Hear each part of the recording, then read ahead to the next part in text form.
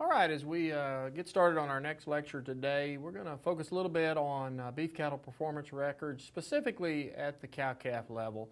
And this could be both for purebred or commercial operations. So some things that we've got to think about, and this slide has a couple of pictures. One, there's a ranch that's on the left side, pretty progressive ranch. You can see they've got a cow there, and we've discussed this cow before where she's a very productive female. She had her first calf at 2 years of age, and then has had a calf every year after that, and then the breeder culled her out of the herd when she was around that 14, 15 years of age. So as you can see, a very productive cow. She's got weaned off a calf that was somewhere around 700 pounds at 7 months of age. So those are some of the targets that we may be wanting to shoot for, depending on where you are located in the United States and your production conditions. On the right is more of an operation that is kind of a year-round breeding and calving season. Not sure of what the ages of those calves are, but as those calves are falling around that cow and just looking at the ages of those calves, they're probably around 12 months of age.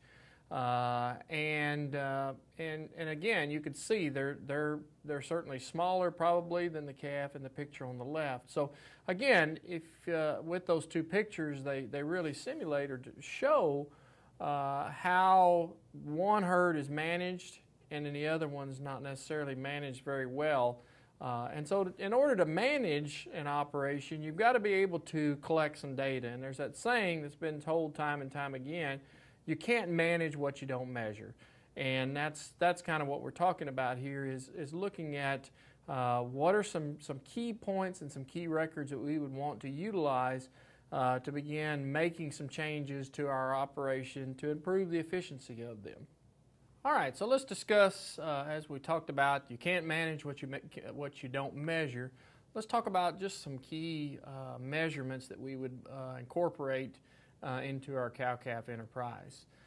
So again, some questions on, first, to measure performance, we've got to have some kind of individual identification in order to try to keep up with records on some of the individual cows within the operation.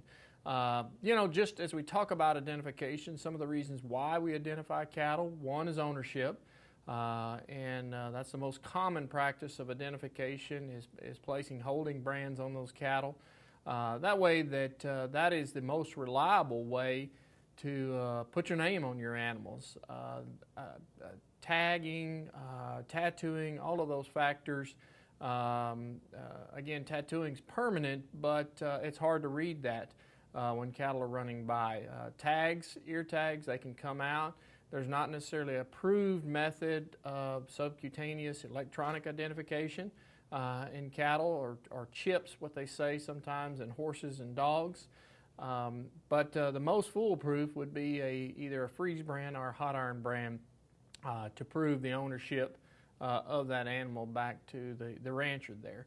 The next reason we identify cattle is disease surveillance. In the old brucellosis program or BANGS program is probably the most commonly known disease surveillance program, dating back about 30 years. The way we've used that identification, the old clip that we put on the ear of cattle to identify whether those cattle have been vaccinated or not. One of the more current programs would be the trichomoniasis eradication program here in Texas. The other reason we do it is measure individual animal performance to try to figure out if they're performing up to par or maybe their superior program. And another reason we identify cattle is marketing programs and further added programs. So at weaning, they may have a tag in them to denote whether or not they're part of a special branded beef program or some other kind of marketing type program. When we think about individual identification, specifically trying to develop a numbering system to individually identify your cattle from one another, there's a lot of different numbering systems out there. Some people use the last digit of the year and part of the identification number. Some of them relate them back to the cow that the calf came out of. So if the cow was 228, the calf's number will have a 228. The calf's tag will be 228. So that's a way to pair those up. Some mini breeders, and especially on the purebred side, they will utilize a letter of the year type numbering system. So as you can see here, according to the Beef Improvement Federation, you can see that if you look at the H year, which would be 2020, or if you come on down to maybe 2018, that would be the letter F. And so if you had an animal that was 112, it would be 112F, and that would denote that that animal was born in 2018, as you can see there. And so one of the things that I mentioned was the Beef Improvement Federation. And the Beef Improvement Federation is a group of purebred and commercial producers with the goal of improving the production of cattle through genetic improvement. And so they have different standards for, as you can see, the year codes here, but as well as the calculations and some things that we do. And so we'll refer to those Beef Improvement Federation guidelines as we progress through the lecture today. We'll also make it a resource. The most current Beef Improvement Federation guidelines will be a resource that you can use to help you calculate some of the problems that we'll have on homework. So as we look at the overall, measuring the overall efficiency of the operation, one, we want to look at the production of it and see how the cattle are producing. And one of the most important traits, as we've already mentioned at the cow-calf level, is reproductive efficiency. And then also as we tie that back to the economics to look at the profitability of the operation and where we can maybe cut areas as well as improve areas there. So again, those are some reasons why we record the performance of the operation. Many producers will simply, as far as the extent of their record keeping, may be just enough of the income and expenses to do their taxes. And that's a good baseline to start with, but you really need more than that to begin to pinpoint where we can maybe improve our income or where we can maybe cut our cost and to improve the overall profitability. So that's how we look at from record keeping and performance. We want to really identify those superior animals for breeding stock is another reason why we've got record keeping. So if you're a purebred producer, this is extremely important to look at trying to identify those animals to help you market those cattle, but also if you want to bring them back into the herd as breeding stock as well. And that could be on both the bulls and females as well. On the flip side, identify those animals that you want to cull from the herd. And it could be maybe the cow that's weaning a calf that's 100 pounds lighter than the average of the rest of the herd. Or maybe a cow that missed a calf 2 years ago, and now we're in a drought situation, so now we need to think about, well, what animals could be the prime target to cull?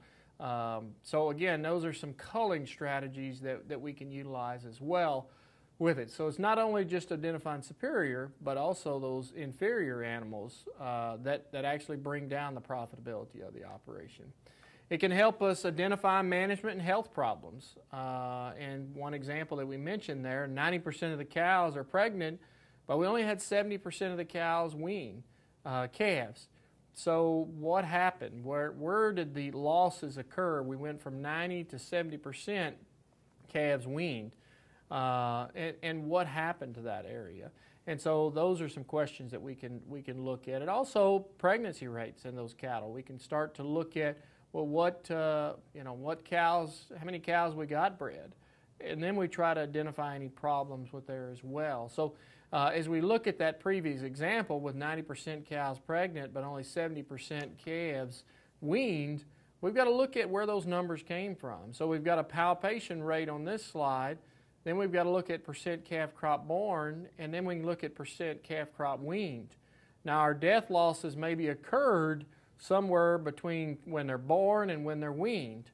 Now, the next question is, well, was that because of illness losses? So maybe there was a respiratory problem, or maybe there was some challenges with scours in the herd, or maybe it was as simple as calves began to disappear.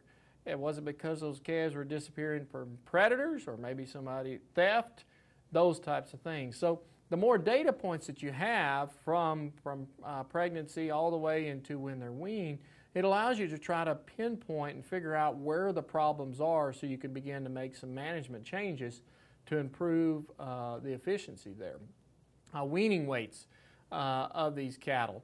And I think that's important, especially in today's time when we look at the cost of raising those calves, and the cost of maintenance on those cows, and looking at trying to make sure we've got weaning weights that are really respectable for our area, and that all of our cows are pulling their own weight and they're producing those calves with acceptable weaning weights.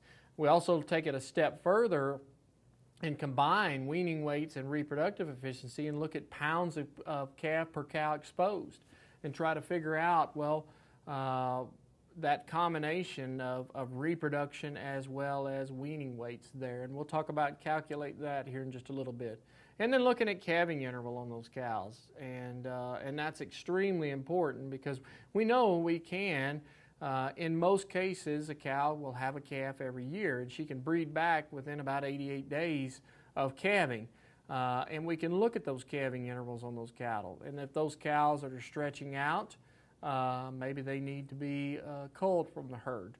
Or if we're looking at maybe our calving interval keeps on increasing by a little bit year after year, well, what are the reasons for that? Is it a nutrition reason, or is it maybe some bull problems, disease problems? What are the challenges that we're seeing there to increase that calving interval? So those are some really basic key measurements that we will talk about today.